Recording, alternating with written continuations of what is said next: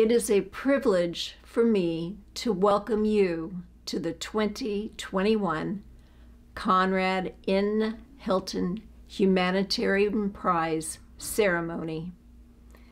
It was over 26 years ago when fellow board member Jim Galbraith first approached my father, Baron Hilton. The thought was to establish a prize that would honor his father, Conrad's lifetime humanitarian efforts. It was decided that this would be awarded not to an individual, but to a nonprofit organization that had significantly helped to alleviate human suffering. CAMFED, along with the 25 laureates who have received this prize, have tackled some of the world's most pressing problems. They also embody the values of both Conrad and Baron: integrity, thinking big, humility, compassion, and stewardship.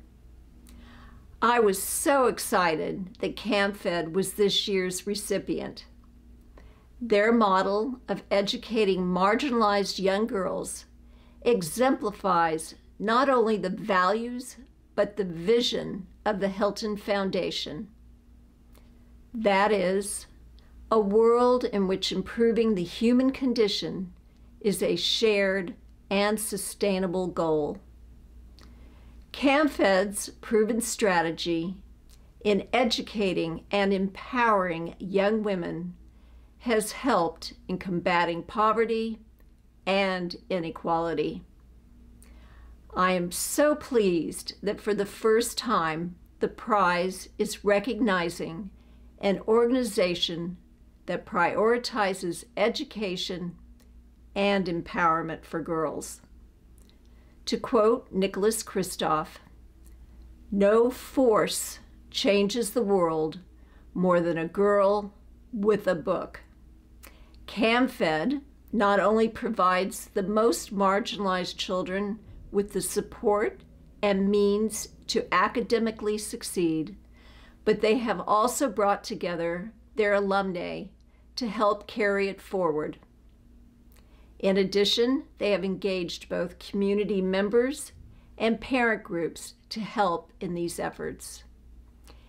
Angeline Murimirwa is a shining example of the CAMFED effect.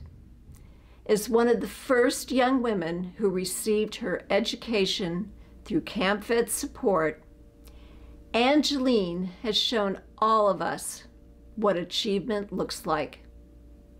She was given an opportunity to attend school and the encouragement needed to succeed, and now she is passing that on to others.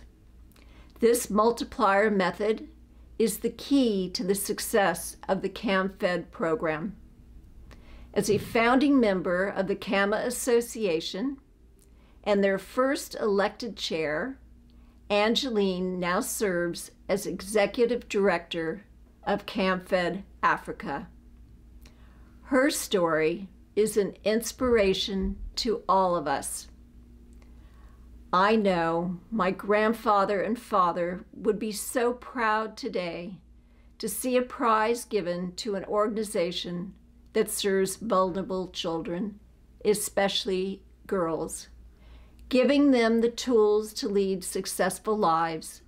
CAMFED is creating a better world through education.